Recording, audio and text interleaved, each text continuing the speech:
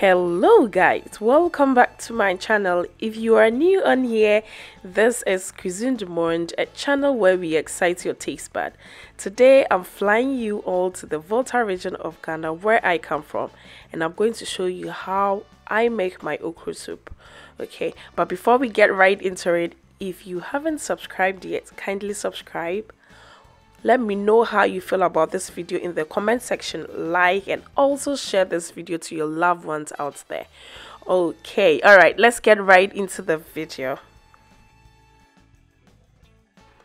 In my pot right here, I have my washed cow foot, or locally called kotoje. I'll then go ahead and season it with my adobo and some salt. Then I'll add in enough water and then cook it with my pressure cooker. You know, this year, it's all about soft life. So anything soft life, Charlie, I'm in for it. I don't want to waste much time in the kitchen. But if you don't have pressure cooker, kindly cook it the normal way on your stove. It's just going to take a longer time, but that's fine.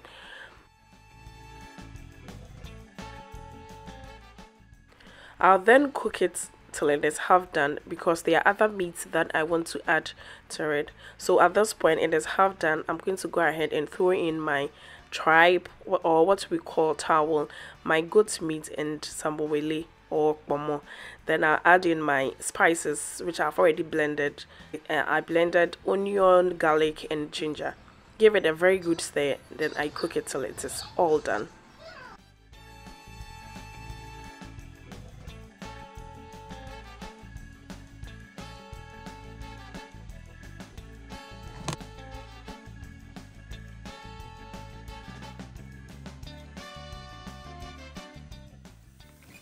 So now while our meat is cooking, I'm going to go ahead and prep my okro. So I'll wash it, then grate it.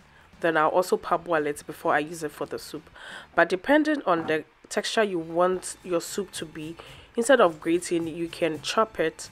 You can chop the okro or blend it if you prefer.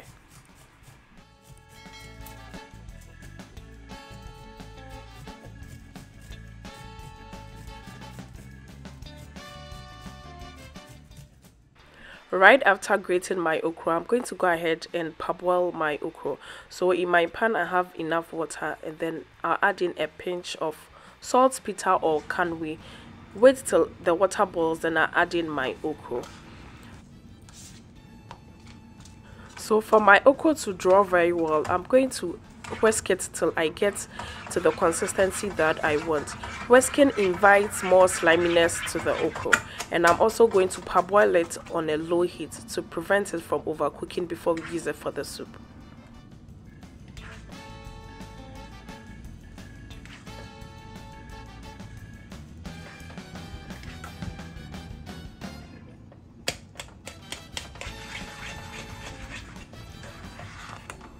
It is now time to put everything together. So in my pan, I'm adding in my palm oil, enough palm oil for the soup. Then I'll add in my fermented cured fish, or momone.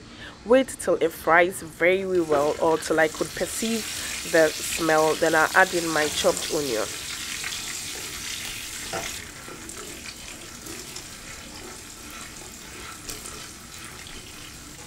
I'll then give it a very good stir.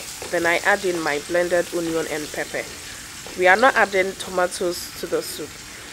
If you want, you can add a small size of tomatoes, but to be on the safer side and to also maintain the sliminess in the okra, it is safe not to add any tomatoes at all. I'll then give it a very good stir and allow it to simmer.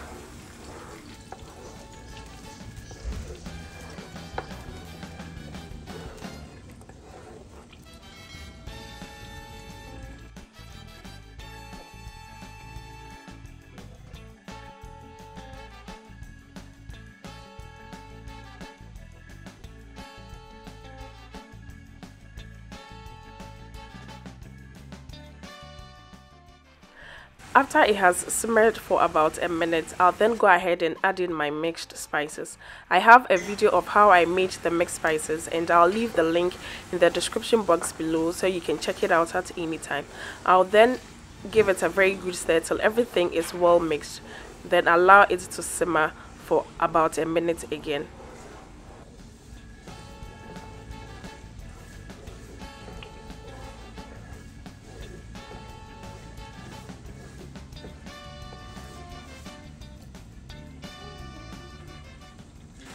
Now for my seasoning, I'll add in 1 stock cube and some adobo. I'll then mix it till everything is well incorporated. Then I taste to know the amount of salt to add to the sauce.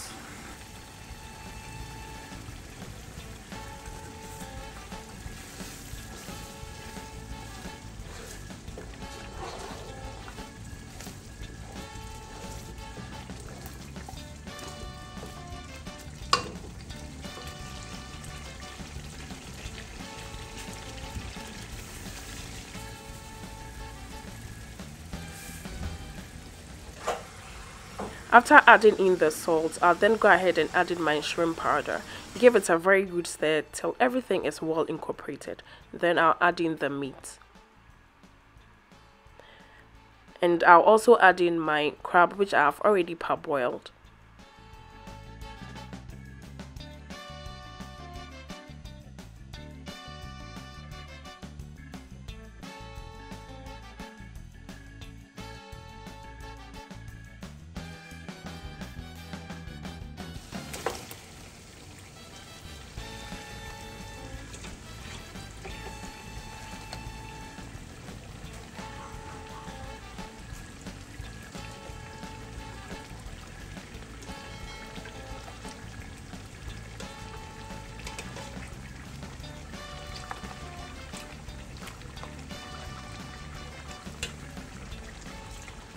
I'll then mix it till all the meat is covered and soaked with our sauce to also release its stock and also absorb some flavor from the sauce.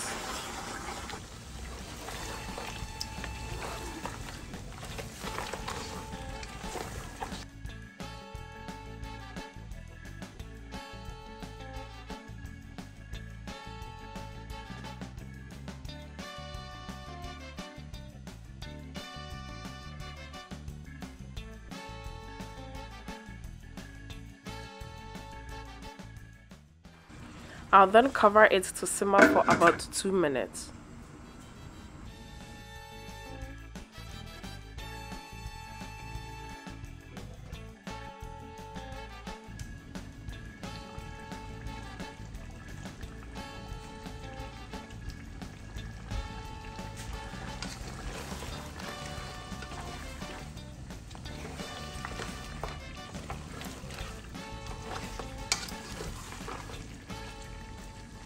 After 2 minutes of simmering, I'll carefully add in my stock for my meat.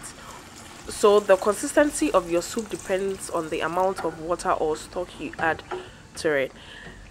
It is better to add in less water and later add in to get the consistency you want than adding in more that you wouldn't have any okro to add to your soup. Okay, I'll then give it a very good stir, then cover it for it to simmer.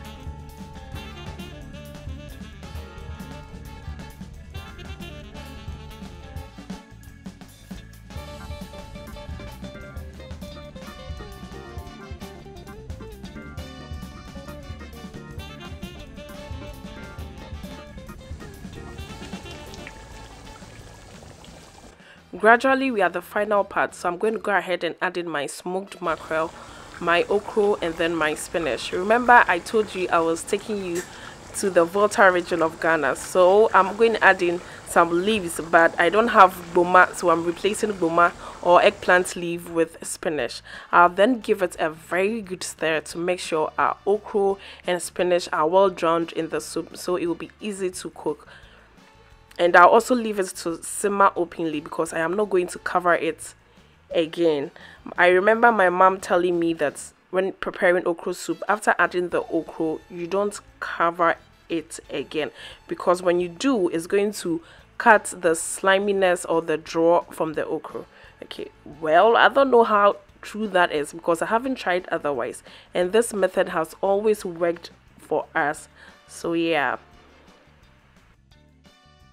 And I'll also leave it to cook for about 2 minutes and we are done. That's it, the soup is done. If you overcook it, it's going to also cut the sliminess and the draw from the soup. All right.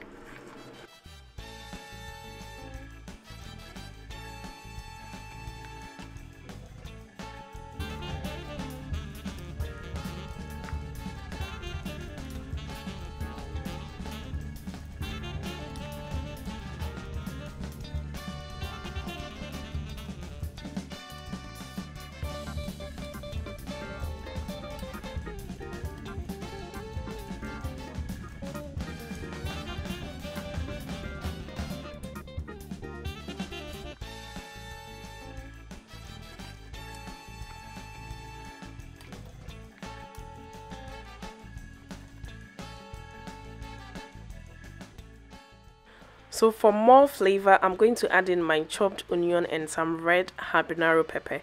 If you have bakposhoto, kindly replace it with the red habanero pepper, because me, I wish I had bakposhoto, but I can't have access to bakposhoto where I am right now.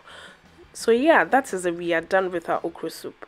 And you know, I have taught you all the tricks to how I make my okra soup and to how to make it slimy and drawy. Okay, so tell me why you haven't subscribed to my channel.